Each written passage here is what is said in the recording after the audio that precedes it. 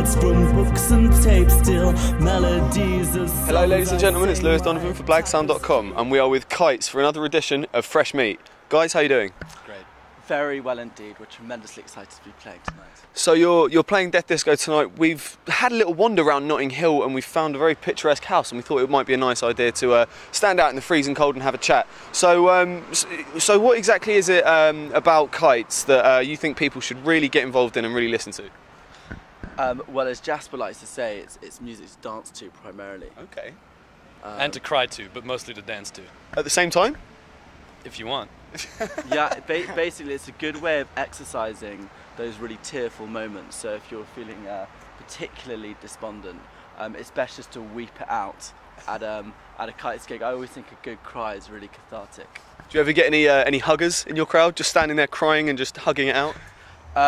We do indeed. It's a bit embarrassing for them and ultimately for us as well to have too many in kind of conspicuous viewpoints. So I usually usher them off to the crying corner of the stage. We had to stop a gig once because everyone had stopped cheering and drinking and just started crying and weeping. Yeah.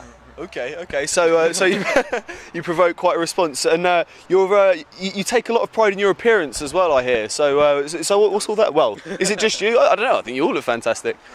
That's incredibly kind of you. No, we all have a touch of narcissism about us. Okay. And I think particularly, we're not on stage at the moment, but when we are on stage, it's good to dress up, it's good to get in costume, and present something that is visual as well as wonderfully aural, hopefully. So what are your plans for the future? You haven't done many gigs for a while, and you're kind of back now, and you've got a lot planned. What can people expect? I think people can just expect actually a much more dynamic live show. We're rehearsing much more vigorously, and we've got a lot more songs to put into the set. So I really think an expansion of what we've done, and us just becoming more comfortable as musicians and friends. Awesome. When we're not gouging each other's eyeballs out. Okay, awesome stuff. So finally, what would you say to someone who's kind of thinking about going to see a Kites gig but isn't really sure? What would you say to them? You're gonna love it. You're going to love it. Yeah, for those who wouldn't like to come, the more full you. It's going to be terrific, and you will be obviously outside crying on your own rather than sharing or the collective crying that could happen. Maybe dancing. Yeah.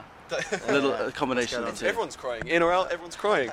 But okay, so we're looking forward tonight, guys. Thank you so much for having us, and yeah, we'll see you in there later on.